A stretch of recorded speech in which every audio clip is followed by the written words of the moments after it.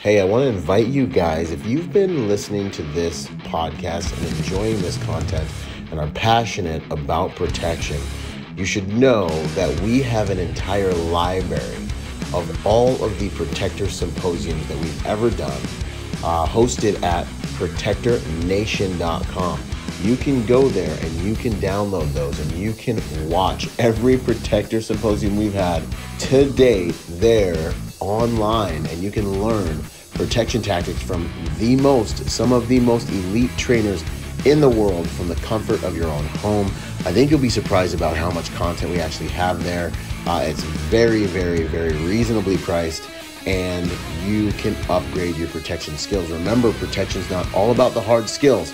90% of it is all about the software, the programming, the way you see and move in the world to achieve a safer pattern of life. With that having been said, go to protectornation.com, join us there, and learn from the best of the best.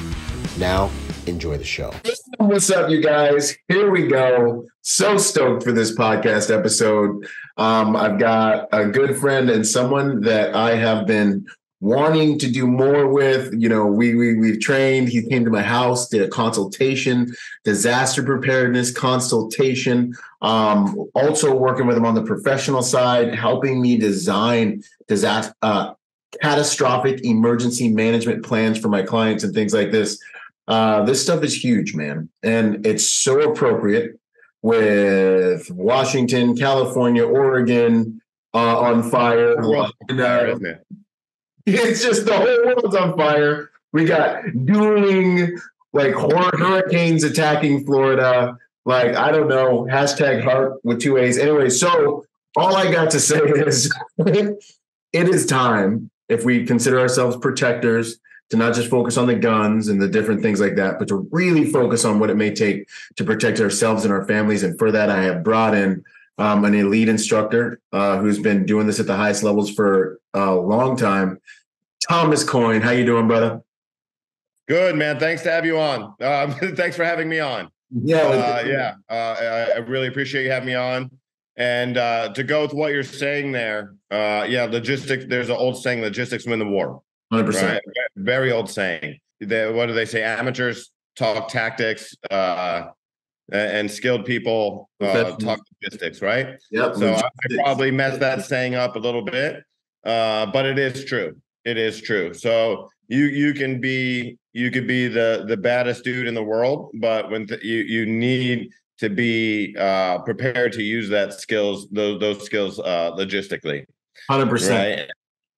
Yeah. You said something about a lone wolf last time we were hanging out. Was that you? I think you said something about lone wolves it was like lone wolf's a dead wolf, basically. I was like, I don't know if that was me. I was like, yeah, man, because I was talking about, I did a little consultation with one of my clients, and they had everything, and they had all this stuff ready to go. And they're nice people. And they were like, well, what do we do if, it hits the fan and we come out of the bunker? And I was like, you start a gang. I was like, manpower, community is going to be the ultimate asset. And they were just community first. Community first. Squad up. Yep. You could take something as this is a little bit of an illustration I like to use. You could take something as simple as a pencil and ask yourself, how many people did it take to get me this pencil? Now, someone that's not so bright, right? Someone that doesn't think deeply enough, they'll say, well, I earned some money and I went out and I got this pencil myself. Okay. You think so, right? Did you cut down the tree? Did you own the mill, right? Did you mine the lead, right? Did you own the truck that drove it to the store, right? What about the paint on that pencil? What about the deal that the distributor set up to get it in that store, right? It could take 1,000 people to get you one pencil, right? We're not these islands, right? We like to think we're an island of, some of us, right? We like to think we're an island of awesomeness, right? We get a little special. We feel like we can do anything on our own, right? And sometimes we forget what community has done for us, and here in the United States in particular, we stand on the shoulders of giants, man. Yep. A lot of people sacrificed a lot to get us here.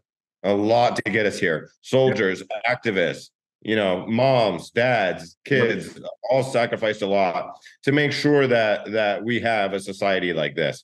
Yep. So you can't take that for granted. Mm-hmm. And when things go down, you will learn that very quickly. Yeah, one of my favorite Albert Einstein quotes that I butcher every single time is he says something like 100 times a day I remind myself of the sacrifices that men and women have given in order to get me here, and that I cannot die until I've made my contribution to humanity as well. And that just adds gravity. Like just simply the tech in your iPhone, the rubber that your tires on your car are made out of. People, that was like a person's life invention. Multiple people's life invention to get that one piece, together. And scientists like him, they used to burn us for saying the Earth goes around the sun, brother. Yeah, bro, like burn them, actually. Right. So I'm Mr. Shadow Band, right? No social media will let me. I'm the most neutral guy in the world as far politically, as far as my public persona, right? Yeah. I am Mr. Shadow Band, right? And I can complain all the world, as much as I want, but at least they're not burning me at the stake, right? I don't have my neighbors turning me in as a heretic, and taking my house. So, hey. So have community. So actually, there's a perfect spot for this. So we're rolling out this next year, you guys. We have rolled out. It is up.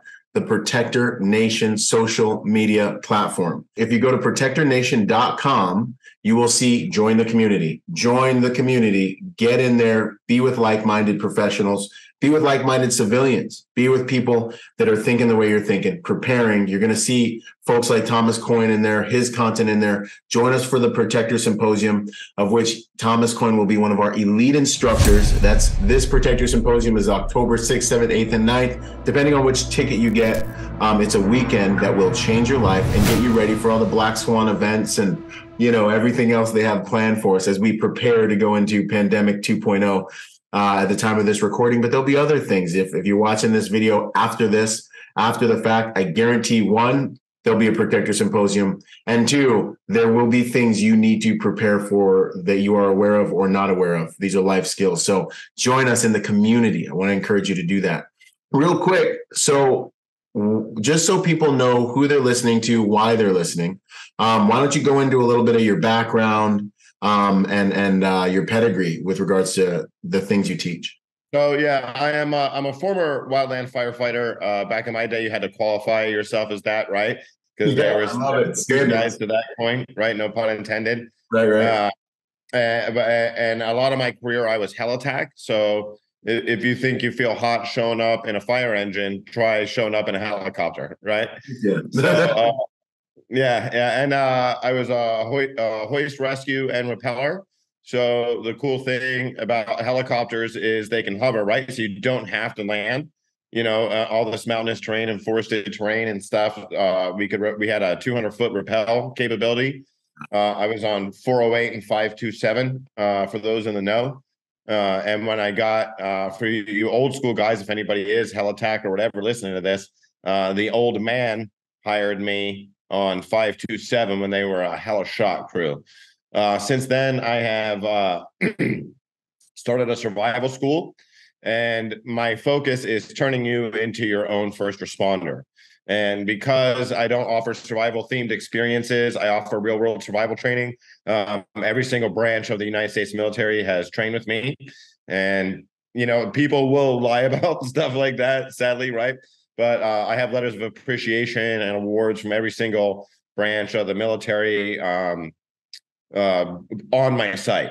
Not just military, police, the first cartel hunting teams from the California DOJ that would go looking in the woods for the cartel growers and stuff. I taught them back in 2012. So yeah, and I'm a former fireline EMT as well. So I'd be the main medical response for a lot of these large wildland fires that you would see. They'd fly me in if anybody went down. So Hoist Rescue, Technical Ropes Rescue, Confined Space Rescue, various forms of HAZMAT, of course, the EMT thing. I'm an instructor certifier in many disciplines, wilderness first aid, emergency oxygen, advanced bleeding control, BLS, which is CPR Pro, all that stuff, SARTEC 3.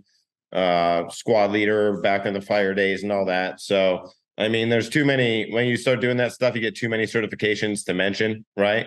But that's just a little about me. And we still, I've had DoD contracts and stuff like that too, right? And we still work, right now, we still work with U.S. Army Aviation out of Fort Rucker. They fly guys out to come to my urban disaster, my remote survival, and counter criminal exploitation. Yeah. Lightweight. You know what I'm sure somebody there, but did you train Space Force? Yeah. I mean, anyway. I was on the rescue team for the first civilian space launch. Yeah. My best awards. I love it. It's actually the Forrest Gump moment for me. Yeah. When I got my award. That's awesome. But yeah, I have an award from the X Prize team because I was the helicopter rescue for the first civilian space launch. I mean, I was joking, but this is awesome. That's we know how to pick them. We know how to pick them. You can learn from him and 7 other elite instructors at the Protector Symposium. And then, of course, this is going to be exposure to tactics, exposure to training. You need to follow these guys and get trained in the way. There's so much I could go into. We've seen supply chains, disruption. We've seen power grids go down. We've seen natural disasters. We've seen lockdowns.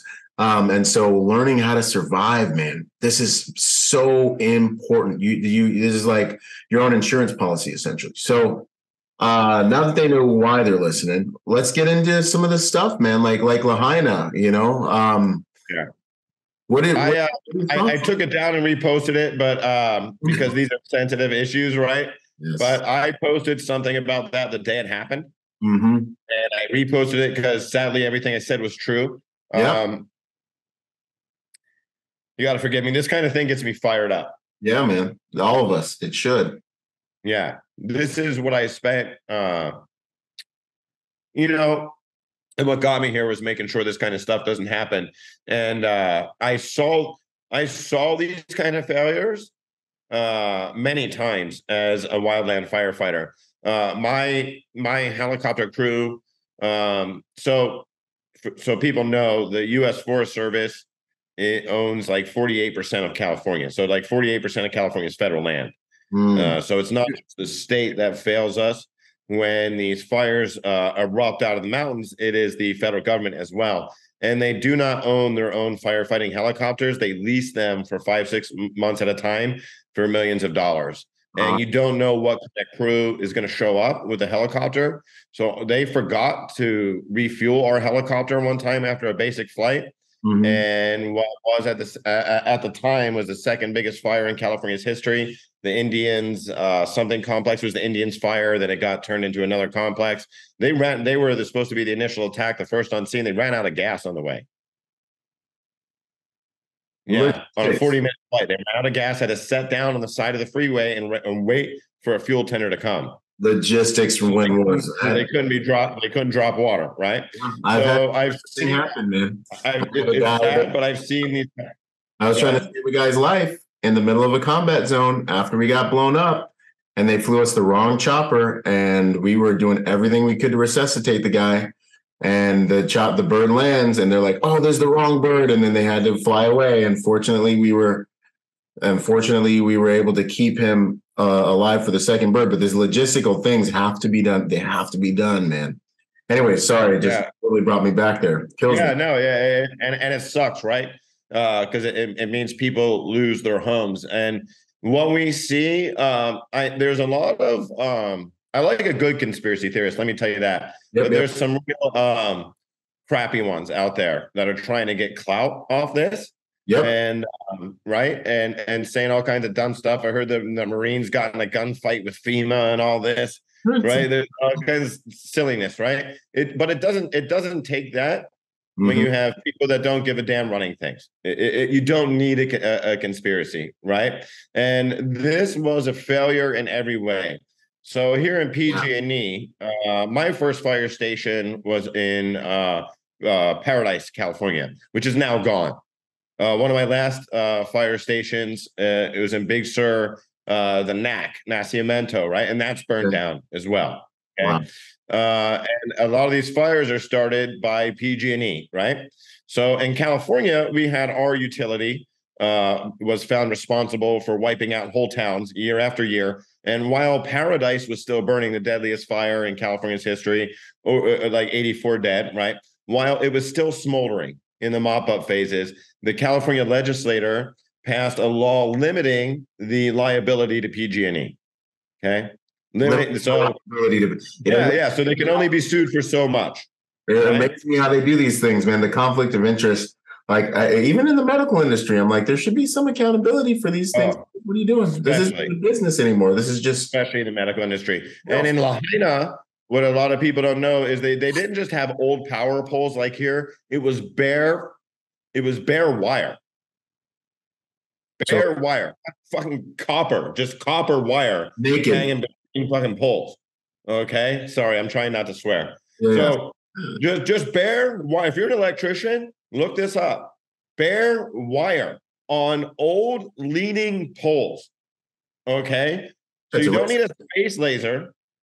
I'm sure that technology exists, but if you have miles of bare copper wire hanging on these leaning poles, it's only a matter of time.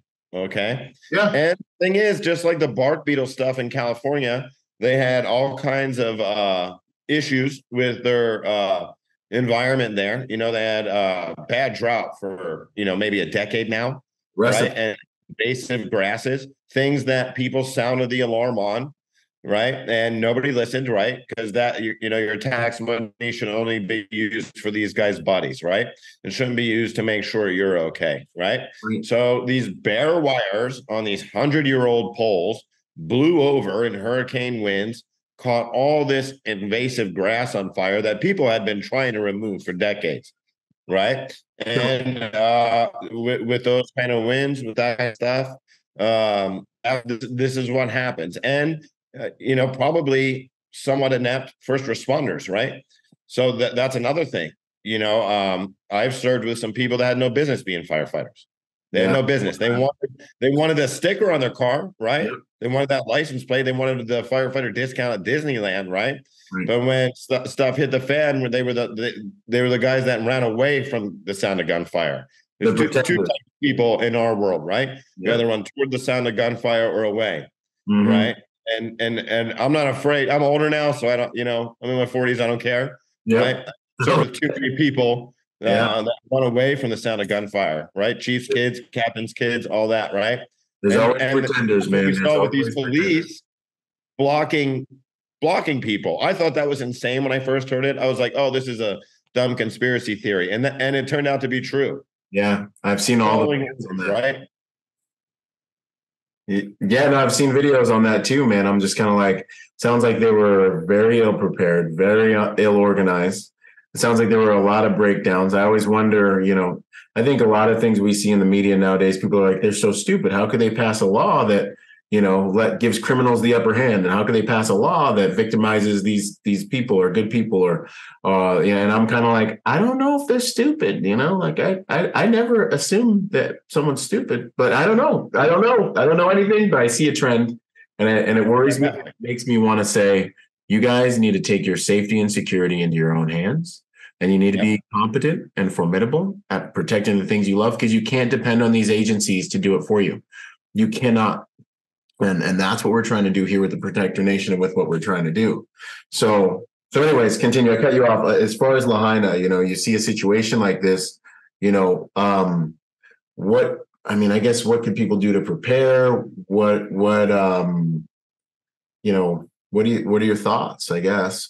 So these things don't, even with Lahaina, these things don't happen out of the blue. There's people sounding the alarm on this for a long time. So if you were in a preparedness, it didn't come as a surprise if you're paying attention to these kinds of things.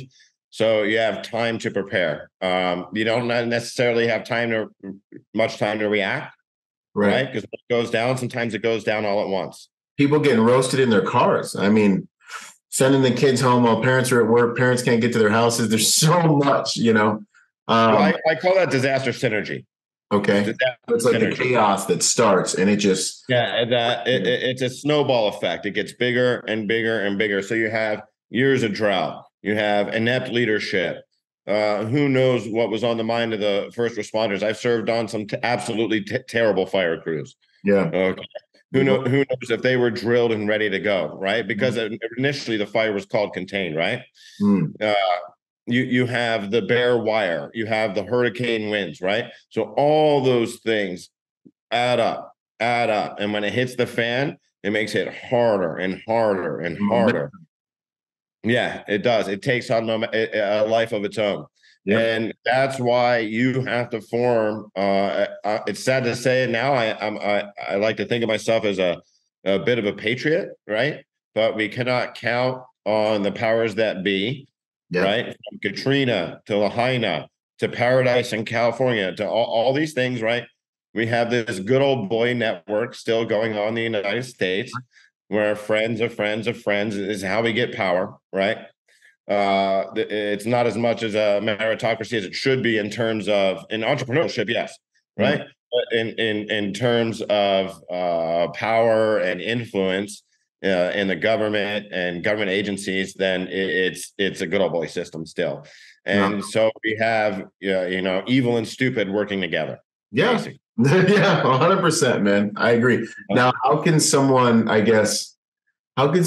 prepare for something like this and or see something like this coming? Are there channels they should be listening to? Like basically, like as a civilian, you kind of have to run your own risk assessment on your life. Like, okay, I live in Southern California. What types of things, am I looking at? I would recommend to anybody listening to this, look up the Cajun Navy. Okay. That's an incredible, not an actual organization, like it's loosely affiliated people, but now, so since Katrina went down and those people were left high and dry, right? Yeah. Real quick, why would send how many millions, maybe even billions to the Ukraine? I'm just salty, man. I'm just salty. I'm trying not to be salty. But like Americans got $700. That gotta be that can't be real. That can't be real. And we're still sending money to fuzzy sweatshirt guy. I mean, I love everybody, but I love my family. You know what I mean? Like, there's just comes a time when you got to look at these people's actions, and we're sending money to the laundromat instead of just taking care of our people. Like, I just don't. So once we were failed in Katrina, those good old boys down there. Yeah, there's two types of good old boys, right? They decided they're not going to let that go down again. Now, when we see floods, Texas, Louisiana, all through the Panhandle and everything there. Now the Cajun Navy shows up. These guys show up in their shallow draft boats, right? And they make sure the old people don't get killed, right? They make sure the old folks in the old folks home get out, right? They make sure the kids get out. And in Lahaina, there were old folks homes. There was retirement homes burned down. These old people burned to death because no one came for them. Okay. And like you mentioned, kids were home from school that day, and the mayor won't answer. So the mayor there makes me sick as well. I don't know this guy, but seeing how he's been handling questions is he'll just go silent or shut meetings down. Right. Mm-hmm. They can't answer how many kids died. They don't want that number out. Right. Right. This is not the kind of leadership we want or need in these here United States, right? Yeah. So so anyway, like the Cajun Navy, you need to start organizations like this in your area. Yeah. And these disasters are predictable. We know what kind of disasters hit California, right? If you live in Tornado Alley, you know what kind of disasters hit Tornado Alley, right? So you need to get with your community outside of the local government response, because we don't know what they're going to do. We don't know. CERT teams are great. Get on the CERT team. Volunteer for the Red Cross. Volunteer for Team Rubicon. Team Rubicon is my jam. Really? That is an incredible organization. It's a volunteer group, mostly former military and first responders. Yeah. And volunteer with them for sure. If you really want to serve and you want to be outside the box, maybe you don't like the Red Cross or whatever. Go ahead with Team Rubicon, man. Okay. They will get you boots on the ground on any major disaster in these here United States. They're in Lahaina, they're in California with the flooding in Palm Springs, all that. So join organizations like that and start community preparedness groups where you live. Get with friends, get with family, get with neighbors. Yeah. Okay. there's the powers that be. They want you to see a sign for whatever candidate in your neighbor's yard, right? A blue sign or a red sign. They want you to hate your neighbor. Right. Anybody that tells you to hate your neighbor, man, those people are your enemy, right? Yep. And they have a different belief than you. They're the left, they're the right, and all this, and we'll demonize each other, right? So what do we see now? Everyone on the left is a pedophile, and everyone on the right is a Nazi. Yeah. Right. And what do good Americans do to pedophiles and Nazis? Right. They kill them. Right. Right. So they're trying to dehumanize. Right. All and on that, man, and what I was talking about on my thing just yesterday is on Instagram is all we really have is each other, you guys.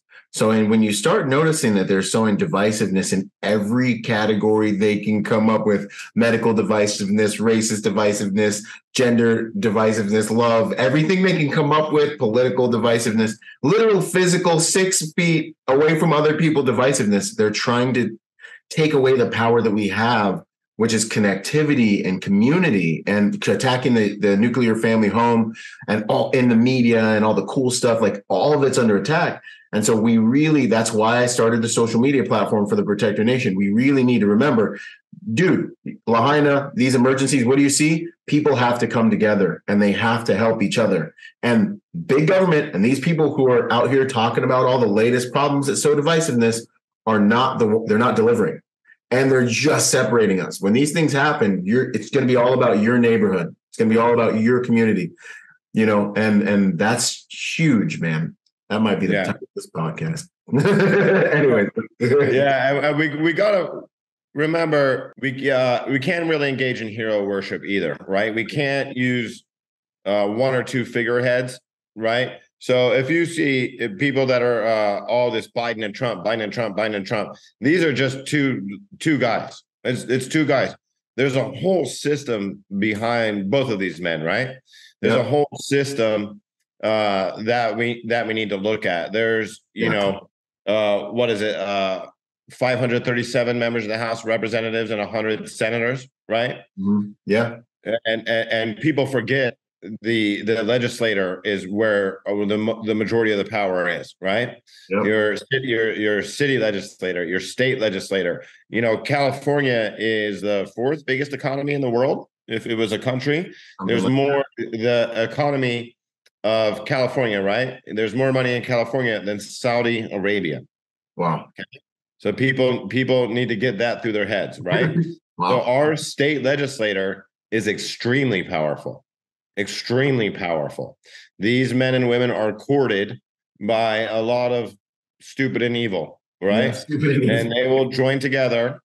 They will join together to get theirs, right? And make sure you don't get yours, right? Yeah. So the representatives, right? Not just figureheads, right? Yeah. It's easy to just, that guy's out to dry, hang a Biden, hang a Trump out to dry, right? Which we see is being done, right? RICO Act on a president, insane, right? But anyway, you can rape 10,000 kids, but in a church, and they won't RICO Act you as you move priests around the world, right? Yeah. But they'll RICO Act the president. And you find graves and nothing happens. But anyways, I'm too political there, but yeah. You show up and show up, vote, go out on the street and hold a sign, man. Yeah. When I was a young guy, because I'm a bit older, but when I was a real young guy, that separated me from the group, right? Activism wasn't big. Mm-hmm. Activism wasn't big. A lot of this stuff wasn't big, right? It was all conspiracy theories, all that. And now that you can be black holed, now that we see COINTELPRO is back with social media companies, right? Mm-hmm. So that started back in the 60s. There would be leaders of protest movements, anti-Vietnam War and all that, which we know now, was not the best idea. These kids would not get the job they want. They would not get in the graduate program they wanted. And all their professors would be standoffish with them, and they would wonder why. I'm just, they're A students. They work hard. They have a great social network, but they were doing a little bit of protesting. And it turns out, federal agencies would go to the college and say, this guy's a troublemaker, right? And go to different corporate organizations, say, this guy's a troublemaker, right? Look, just young guys, trying to protest, make a difference with their country, right? Yeah. And single them out. And we see that again. It's been recycled with all the social media stuff, right? Yeah. And all that. And so people need to realize that the signal is being suppressed, right? You need to talk to your neighbors. Yep. You need to do the best you can to be, let's say, almost congenial, right? Yeah. Don't focus. So signal versus noise, right? Don't focus on the noise. Don't focus on the noise. Focus on the signal. Yeah. Propping the country up, propping your neighborhood up, propping your family up, right? Setting a good example, right, for your family, because there's a lot of people that want to shut that down. Yeah. Right. 100%. I'm getting sidetracked. Yeah. So let's think about. So if you're a civilian right now and you have your family and you want to really start looking at maybe what's coming, different things that, how would you, if you just had someone come to your office and they're like, hey, I know there's stuff coming, maybe I live in Southern California. How can I start being prepared? Where do I start? What types of ththings should I be looking at doing? So basically, I focus on the 8 primary needs to temporarily replace. We're not gonna, you're not gonna replace society overnight, right? If things go down, right? 8 primary needs that the grid provides, right? Food, medicine, power generation, water, healthcare, security, hygiene, transportation. These are things that will they will make themselves clear in any grid down scenario how necessary they are. Wow. So if you live in a place like, so the Protector Symposium is going to be in Arizona this year, Yep. right? So if you live there, the power going down can make your house just uninhabitable, right? If you don't have AC, Yep. and it's 120 out, inside the house, because the greenhouse effect, like a baby in a car, right? Yep. Maybe 130 in the house. You may be better off sitting under a tree in the shade, Yeah. right? In that house without electricity, right? So electricity is a need, right? So I teach people how to make their own quick solar power generator. I watched a bunch of videos on it that made it seem so complicated, and I reduced it down, and I was like, wait a second. I think I just need these 3 things and some clips. Yeah. And I took it out and boom, right? And you can make a solar power generator that can power your fridge and stuff for like brownouts here in California that you can transport in a little wheeled bin like I use for about a quarter of the price what they will sell you in the store, right? Hygiene. I'm sure you have it to me when he came and did the consultation at the house. It's stupid simple, and simplicity is the ultimate sophistication, man. Less breaking points. 100%, man. This is life-saving stuff. And hygiene is critical as well. A lot of disaster zones, things like a guy died from flesh-eating bacteria in a fire cleanup in NorCal. Right. So infections are actually a big thing in disaster zones. Huge. So hygiene is a big deal. And I'm sure you know what a wag bag is, right? Oh, yeah. Yeah. So things like wag bags are out there. Being able to get your feces away from where you're living so you don't end up with infection and getting you and your family sick. Yeah, exactly. It's a big thing in disaster zones and third world countries where we have, the system failing as a whole, right? Yep. So if people want to see what it looks like when society fails, go do a study on Haiti. Do a study on Haiti, and I don't blame just the Haitians because there's when you have the world's biggest superpowers arming the worst people in a country, right, and separating people, right. You have nut jobs here that'll watch a video on YouTube and go shoot a place up. Yeah. Imagine what would happen if the world's biggest superpowers were vying to arm the biggest nut jobs in your community, right? Yeah. This is a thing. This is a thing. So Haiti is a very, very good case study. A Yep. very good case study. That's actually in the earthquake there, and I think it was 2008. That's actually where Team Rubicon came out of, to circle back to that. But yeah, it's a good case study of what happens when society breaks down. Yeah. It's good. It's good for people to look at things like that. Yeah. See And the theory, things like that, the diseases going through, the lack of clean water, the roving gangs, competing gangs on the streets. Right? We don't want that here. We don't want that here. And anyone and also go on missions trips to some of these areas, go in and see it for yourself. Go take a few days, take a weekend. There's some spots in Mexico's and churches that go down there and stuff like that now make sure you have your security right when you do these things. But you can go and see these things. It changes a lot of things. And this is also one of the reasons why, Ed Calderon's going to be talking about urban disruption, so something does happen and the organized gangs in your areas start to do what they do. It turns into a warlord type environment. How does you and your family get with your neighborhood and be disruptive so that they leave your neighborhood alone? They come to the gate and there's 6 dudes that are standing there. They're like, hey, you're not coming down this this alleyway. Go to the next one, or you're gonna have to earn your way down this alleyway because this is a kill box behind me. and people are able to protect themselves. But anyways, so you were saying there's 8 things you guys need to be able to sustain in order to protect your families during these times, and figuring out how to approach those things is what will increase your survivability. It's true. And you can make it as grand or as small and portable and simple as you want. Mm-hmm. It doesn't take all the money in the world to be prepared, right? You know what? Walmart has an incredible survival section now. If you go to Walmart's now, even in California. So I do a lot in Alaska. The Walmart in Alaska will blow your mind, bro. The Walmart in Alaska is better than any gun store in California. I love it. Insane. It's absolutely insane. Yeah, Alaska is one of the last free states, man. You can it's a really amazing place as far as that's concerned.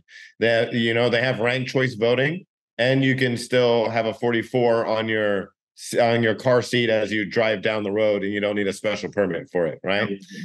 Yeah. They have red stripe laws. So if you have a DUI, you got a red stripe in your license, you can't buy booze anywhere, but they also have the best dive bars in the world, right?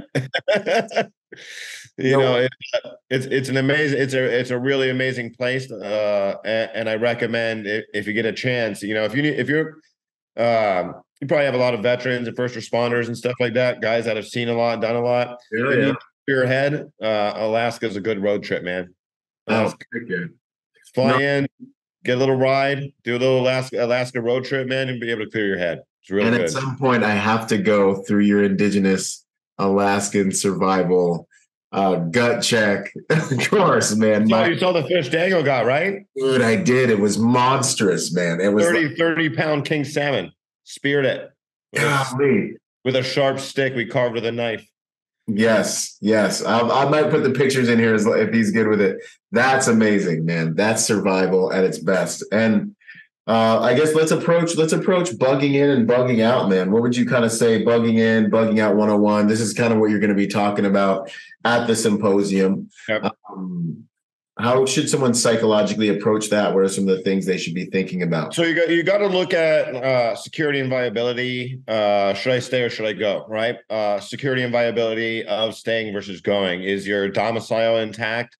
Is fire going to run through the neighborhood? So with earthquakes, there's a lot of secondary disasters, right? Sewage lines break, gas lines break. The house next to you, in Big Bear, in that snowed-in situation, houses were exploding. Several houses exploded, okay, because of gas. The snow packed down their gas pipes, right? And here's the thing: if you do snow shelters, you can't plug up the entrance, right? Because if you plug up the entrance with snow, like you think, oh, I'll cover the entrance to my igloo or my Quincy, is what we do in survival, right? With a big snowball, right? You will suffocate because it does not breathe, right? You have to have a ventilation hole. So the snow weighed on the gas pipes. Gas pipes broke a little bit. There was no breathability. The gas couldn't escape, and houses exploded. Wow. Gnarly. And just Right? So did the house next to you blow up and take half your roof off? Right. So these are things that you're gonna have to put into place, right? You have to think about when you stay and when you go. And when you go, there's a lot of things to think about as well. So in Lahaina, the roads were blocked, right? By police, and I showed you a secondary transportation grid in California. Yep. If you remember that. I'm not going to say exactly what it is because I want it to still exist. Yeah. If you come to the Protector Symposium, we'll go over it. But there's amazing four-wheel drive vehicles now that you can buy off the line. Yep. So the Dodge has a nearly 30 mile to the gallon full-size quad cab truck that is diesel. So you can make biodiesel. We can't make gasoline, but if you have some vegetable oil and some lye, you can make biodiesel at home. The gas station may be gone, but vegetable oil will be around, right?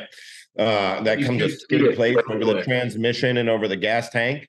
They have these like 27-gallon gas tanks on them, right? And so you have over a 500-mile range, high mileage diesel with four-wheel drive and skid plate protection right off the line. Same thing with the Jeep, what they call Trailhawks.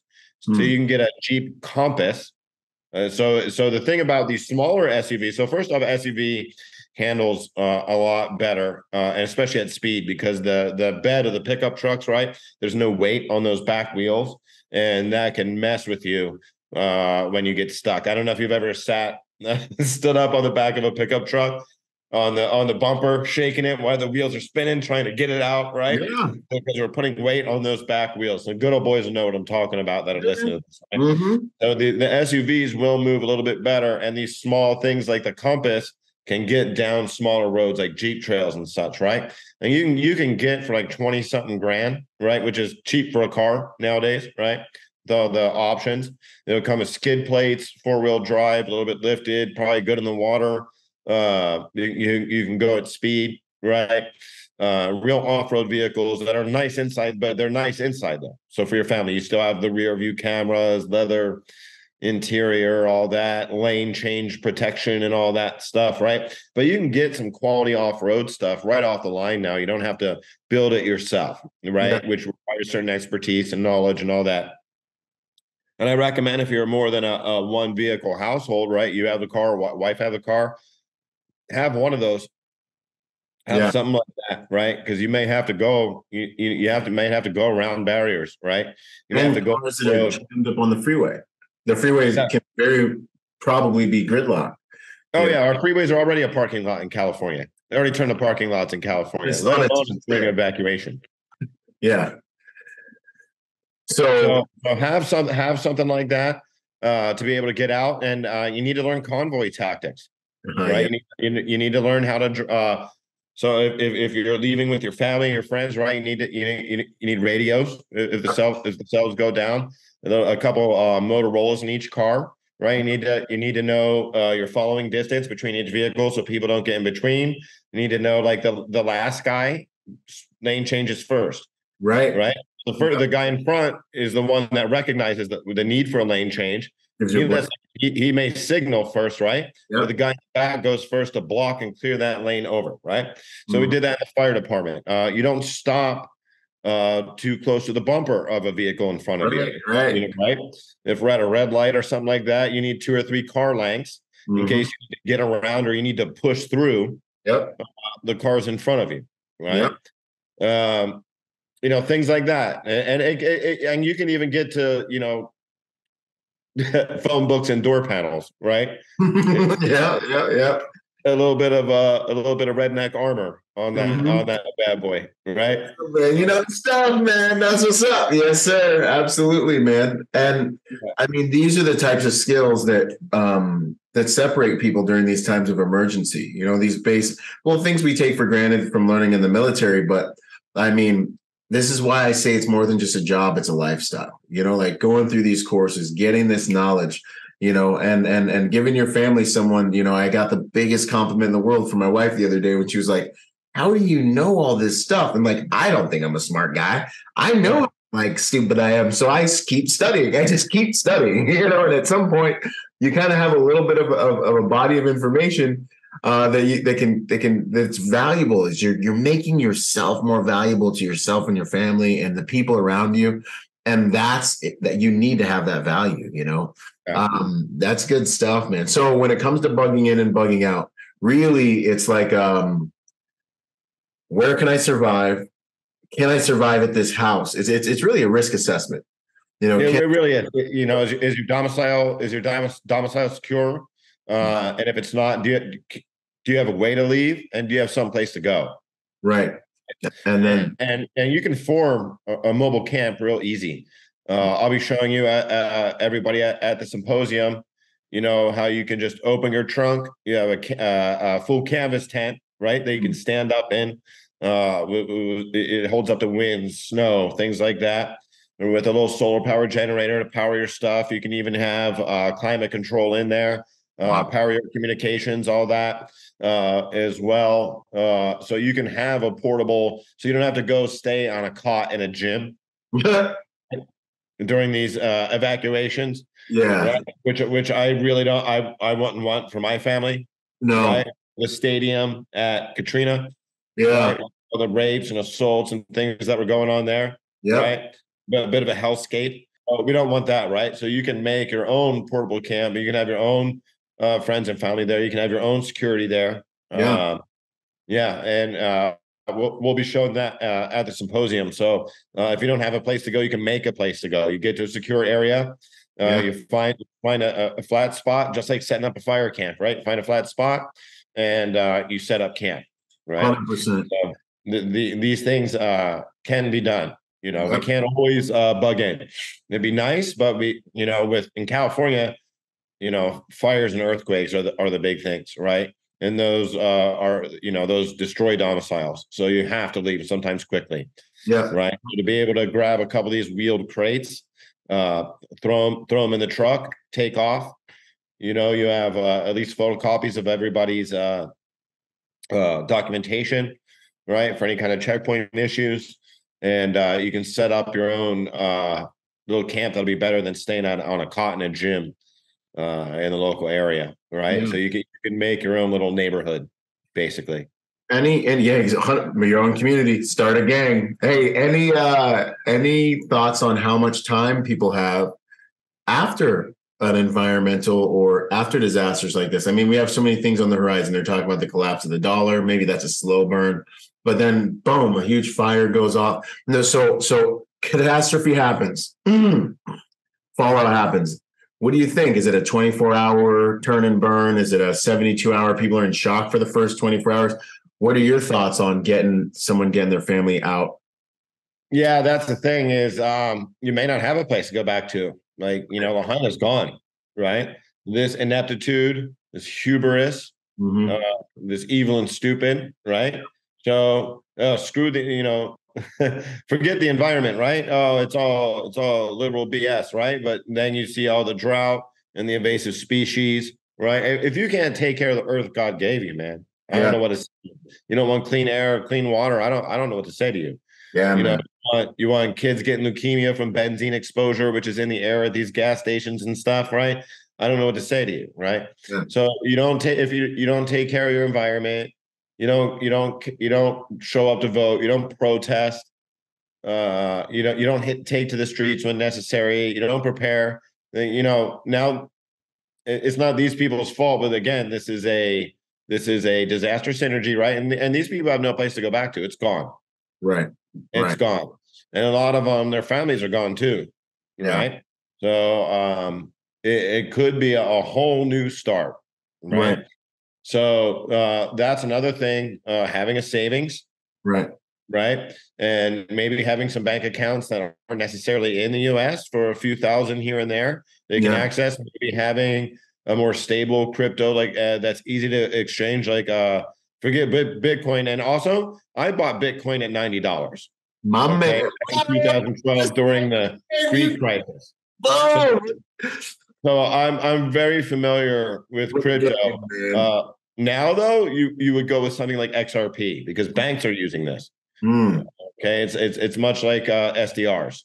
Uh, mm.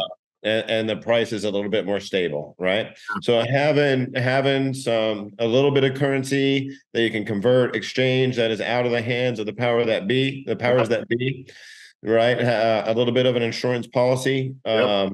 will be good in case you don't have anything to go back to, Yeah. right? Because you never know what's going to happen with these insurance companies, right? Yeah. So in California, State Farm will no longer insure your house.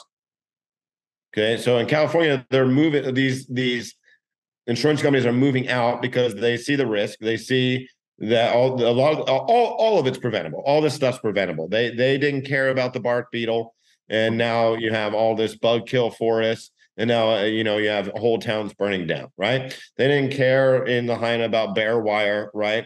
But the risk assessments for these insurance companies, the risk assessors, they see it.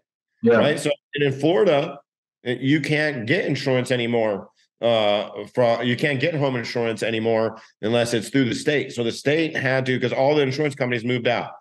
Wow. So that now it's fire was so high. now yeah, because the danger was so high.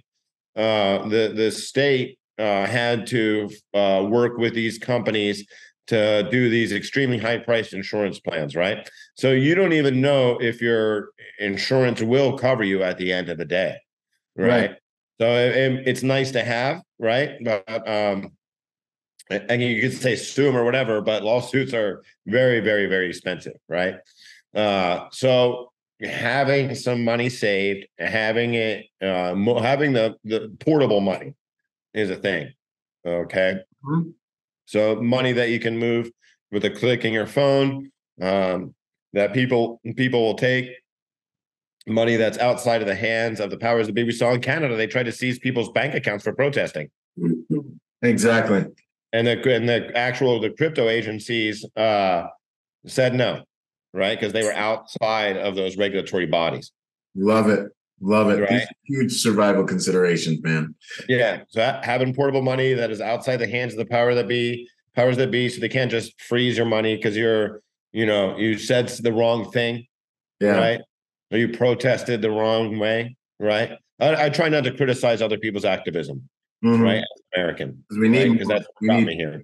Yeah, and we do. We need more people to stand against these things, whether they're creating companies to stand against it, whether they're getting into politics themselves, whether they're just simply saying, we're just not going to let you put a 15-minute city here in Lahaina now. You're just not going to do it. These people are getting robocalls already, right? They'll get that, what is it, 808 down there is all of Hawaii, the area code, right? I think so. And I'm sure people, because these robocallers, they don't know that area code is for all of Hawaii, right? So I'm sure even if you live, wherever in Hawaii, right, you're getting these robocalls, right? Because the predators are there, man. They're coming in right away. They're gonna get you when you're at your lowest, when you're at your most emotional, when you're at your most desperate, and they're gonna offer them pennies on the dollar a lot of times, right? And some people have no choice but to take it, right? And then they'll resell it to big developers. If you can't sell directly to a big developer, these little predatory agencies will get it from you and they'll resell it at a profit to these big developers. So who knows what it's going to look like there now? Who knows? A lot of eyes are on it now, so a lot of activism is on it now. So maybe that'll prevent it, the worst from happening there. We'll see. We'll see but it's definitely going to be something we're all watching to see what happens next in a number of places. What do you think?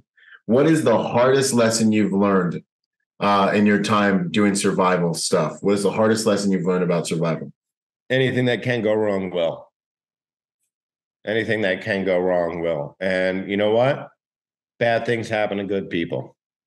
You can't engage in magical thinking and think, I'm a good person, my mom or dad and my brother's a good person, right? Yeah. So they won't happen to them because it will. Yeah. Yeah. And we lose people. Yeah. Right.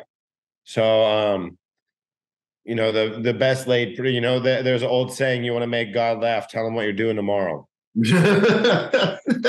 It's real, man. This is all the same in the private security industry. It's all the exact same stuff, man. That's the truth, man. I mean, everyone's got a plan till you get punched in the face, man. You know. Yeah. And So make sure that you are ready, because when the worst happens, it hits hard, and you want a cushion to land on, right? You know, you want to go for a soft landing is nice. Yeah, because we all got to man. What would you say is the your proudest moment in this survival game? I got a call from a Marine Corps colonel back in the day, right? And they ended up having me teach 10 days at the Bridgeport, the Marine Corps Mountain Warfare Training Center. Yeah, and, yeah, I taught just the Red Hats, just the survival and sniper instructors. Yeah. And at the end, right, it felt good for it to be over because I was very stressed the whole time. But a few weeks later, I get a letter in the mail, and commanding officers challenge Coyne or whatever. And it still tears me up to this day to read the letter. Really? Yeah. They said a lot of incredible things there. You know, you earn the respect of the Marines. You're instrumental in XYZ. They said, and so this was in their summer survival program versus the winter one. And I guess they had something like a excess of 50% drop rate before I taught their instructors, and then it went down to 10% or less on the next course. Wow. Of guys that drop because they, you know, and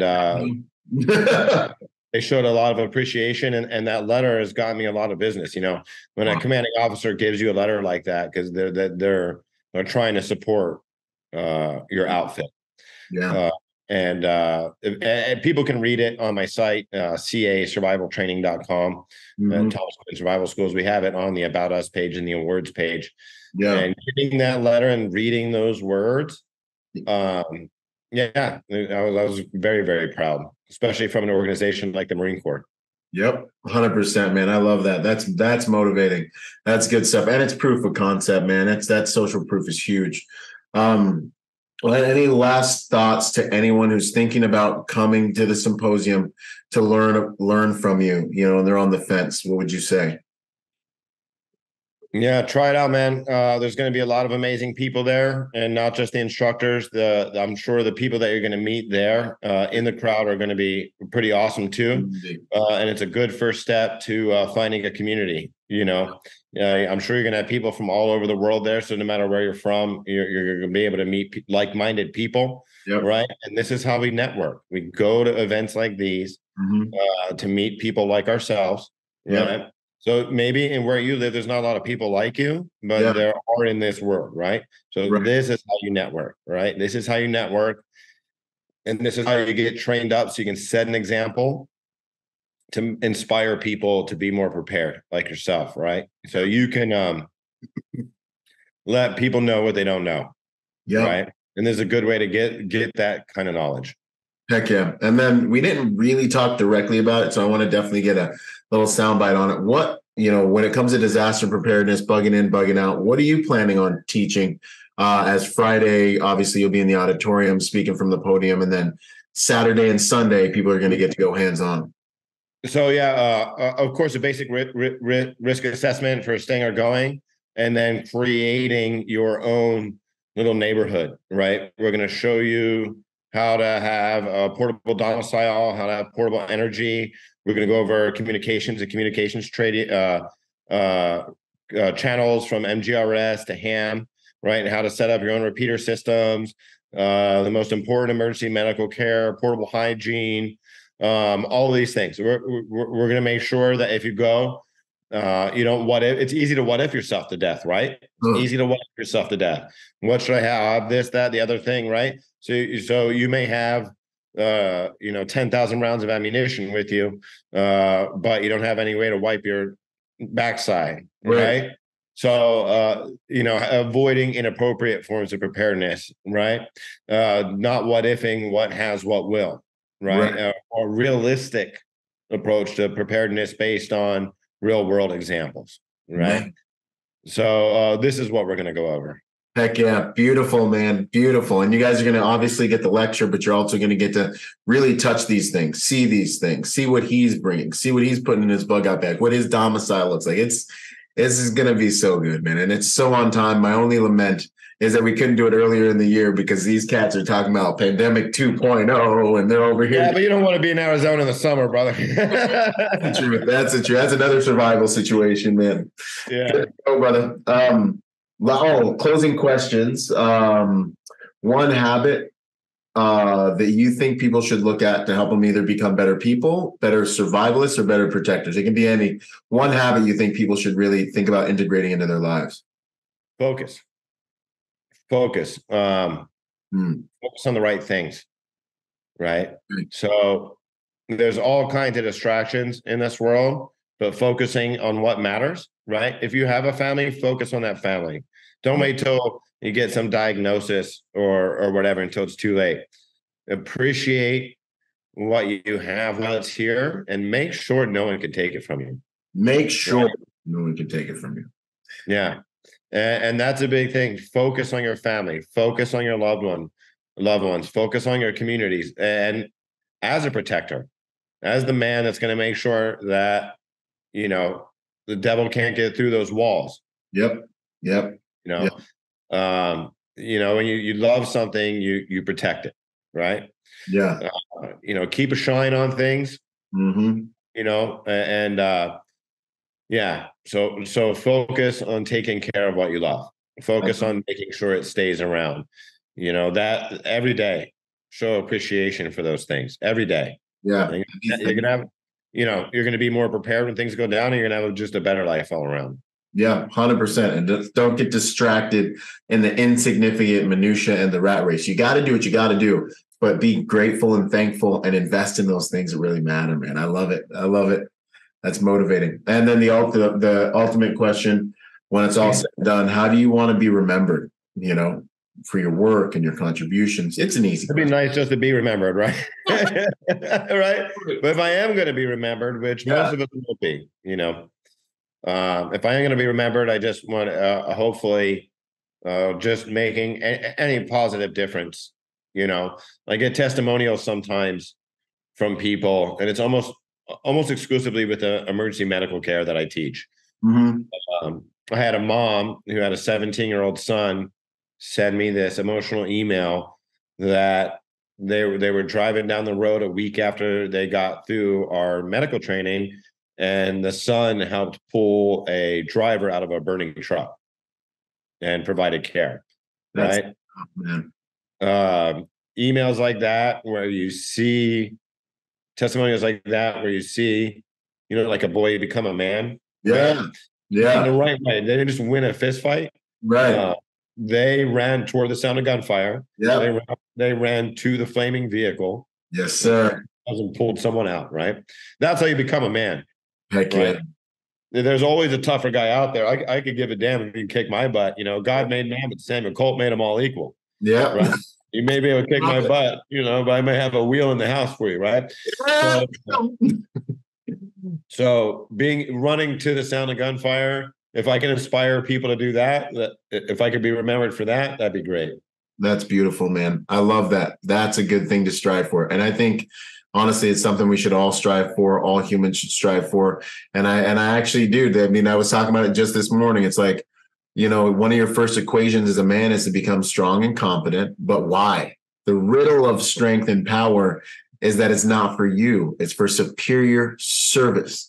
And that is what unlocks all the beauty and the fulfillment of life, is serving those communities and people. And there's nothing more fulfilling. I can make all the money in the world trying to do all this cool guy stuff, whatever. But when I get a guy that says, hey, Byron, you changed my life. You helped me gain a career that I can feed my family. I had the best Christmas of my whole life. I sold my truck to come to your course. And then a year later, I had the best Christmas of my whole entire life. With a career. It just gives me chills. You can't pay for this. And this validates becoming competent, becoming strong, when your family's safe. Like, this is the stuff that we do all this stuff for. So, and that's the real alpha. The alpha doesn't dominate his pack; he protects his pack. yeah, he serves them. Protects the pack. Serves the pack. Yeah. If there's an attack on that pack, the alpha is going to be killed first. Yep. 100. Remember that. We put ourselves out there. Yep. So that there's a saying that others may live, right? Yeah. So, and you're going to be more fulfilled that way. Yeah.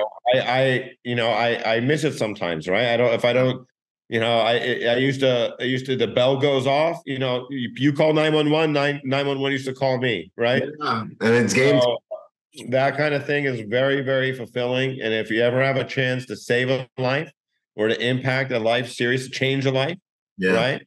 Then you'll really see what it means. You'll really see what it feels like to really be a man. To really live, and to be a man. That's beautiful, man. Wow. Good stuff, man. Thomas Coyne, this has been so good. I can't wait to hang with you, train with you, fellowship, at this upcoming Protector Symposium. And I hope that a lot of you will join us, shake hands with us, train with us, get to know each other, build this community that the world needs right now. And it's going to be amazing. Last question, where can people find you and what are you up to these days? Yeah, casurvivaltraining.com, or you could spell it all out, californiasurvivaltraining.com. We have 21 different courses now, from urban disaster, counter-criminal exploitation, different firearm stuff, civilian. We have a weekend, 16 hours inside a two-story home, doing civilian CQB. We have combatives at a local MMA fight gym. And all the wilderness survival. You want to spear a salmon with a sharp stick in Alaska. You want to sleep in a shelter you made from just the local materials for a week. You want to learn all kinds of off-grid emergency medical care. We got you back. We're basically a college of survival, and we like to say we're the experts at making you the expert.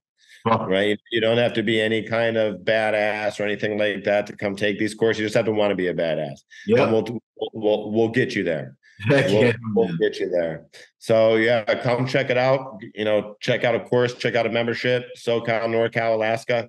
A lot of people fly out for it, and we got your back.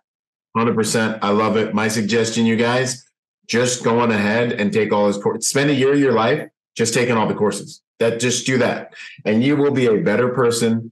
You'll be a better provider, a protector, all of the things. Bring family. I mean, you want to talk about bonding with your family, like my buddy Daniel did. Took his son. Like, you want things that add value to your tribe. Just spend a year and go to the college, the University of Survival, and your life will be better for it. 100%. Definitely. Thanks for that too. Yeah, 100%. Yep. We do have a lot of family courses, and we're big on it. Love it. Well, heck yeah, brother. Man, this has been amazing. Thanks so much for your time, your attention, sharing your competence, and investing in our community, man. It's so much more to come, brother. Thank you for being here. Thank you. So thanks for having me on, brother. It's been real. You have an awesome rest of your day. We'll see you soon. Awesome. Boom. We'll end it there. And then, dude, I guess if you have a picture or something you want to send me for the cover, and then my guys will add all the links into the description. I'll collaborate with you when we drop the episode. And dude, that was amazing. That was an amazing episode. Easy. Thank you. Yeah, it's been fun, man. I got to say, man, you're an inspiring guy, man. I respect the hustle. Seeing the groups that you run, the Instagram pages, the private groups, the stuff where people can sign on. It's inspiring, and it's inspiring me to do more. I'm gonna start that. I know you have your protector group. People can sign on, see all your stuff, and have live meetings and stuff. I'm starting something like that myself now. I want to push myself harder to have an online learning platform. Yes. It's inspiring, man. Keep it up. Keep it up. No, that means the world. And let's see, there's still some integration I wanted to do with you too, which will help you build those things. And any questions you have about any of this stuff, just hit me up, man. Just, and I'll tell you all the cheat codes. But let's see. So we have the Civilian Protector Project, and I was going to wait until I could finally get to one of your courses and kind of, kind of show them a lot of what we're doing and see if I could get a module from you on that to integrate into that online course. Sure. So let's see. I mean, we can talk a little bit more about it, but maybe just like a basic, you're at your home. This is where you should start getting prepared, is what I'm kind of thinking we should do. What are your thoughts? Or I come to a course. Obviously, I'll do a tactical review of that course, but I want to have like a little bit of coursework to add to this civilian protection. Yeah, definitely. I'll have some real clean training modules more ready soon. Okay. I have a couple books out. I'll have some more soon. Heck yeah. And I'll have some good content for you, and we can put together specific content to people's needs. No problem. Easy. No problem. I really want to be everywhere right now. Yep. You know, and I just got another shooting a pilot for the History Channel. Really? So, yeah. So maybe I'll be a TV show host here soon. Yeah. We'll see. Heck yeah, man. That's what's up, dude. I got this. It's Discovery. They're flirting with me on a few different things too, man. So we'll see. Maybe it's our time. Congratulations on that, man. Congratulations. Yeah, for real, man. For real. Huge. They're gonna lowball you. Yep. Don't expect money, right? Yeah. It's exposure, and it'll get the product out. Exactly. For me, it's brand probably only a few grand an episode, probably. You know. Yep. Yeah. But it's good. You'll crush it. Yeah, we have brands behind us. Our brands will monetize the exposure, so I'm good with it. Exactly. All right, brother. Well, have a wonderful day, man. More to come. I'll be bugging you about stuff as we get closer to the deployment day as well. Awesome. Thanks, man. You take care. All right. Take care. Talk soon. Later. Boom! Quick shout out to our sponsor, Staccato, my first pistol sponsor. I've been sponsored by a lot of companies, right, over the years, but when it comes to pistol, that's my bread and butter. Pistol is something I believe in. You know, I'm a competitive shooter. You know, we're shooting anywhere from, 800 rounds a month type of thing, right? So Staccato, being what I believe, is one of, if not the most complete handguns you can put in your hand. It's got every component that a handgun could have, should have. They're actually extremely dependable now that they've made some changes, and these things are straight up tack drivers. If you're looking for a pistol that will do as much of the work for you as a piece of hardware can, obviously you have to have the marksmanship and all the different things, but different guns perform at different levels. And I want to say that Staccato is one of, by far, for sure, take it from a competitive shooter, we're shooting the highest volumes of rounds constantly right now. Not used to have a background guy, but like right now, when you go shoot, you're gonna see certain brands. Staccato is one of, if not the highest performing firearm that is both CCW, duty ready, and also competitive ready. So I want to give them a shout out. If you guys are looking for a good handgun to build your skills on top of, go check out Staccato. Much love and respect. Boom, yo, what up? I hope you guys really enjoyed that episode. Hey, listen, in order to get more out of the brand, I want to encourage you to go join us on our social media platforms and join us at protectornation.com. We post different types of content on our different platforms at different times. You'll get blog posts, you'll get videos, you'll get real world combat engagements and things like that. So stay plugged in order to get the most out of the brand. In order to support us, also go to protectornation.com and buy something, or join forces with me on Patreon. You'll scroll down the homepage and you'll see the link. Anything you can give counts. Think about whatever you would lose in your cushions or like spend on McDonald's this month, $5 a month, whatever it is. That helps us make the world a better place by making good people dangerous. Anyways, this is Byron Rogers, Protector by nature and by trade, and I'll see you on the next piece of content, whether it's a video or podcast. Out.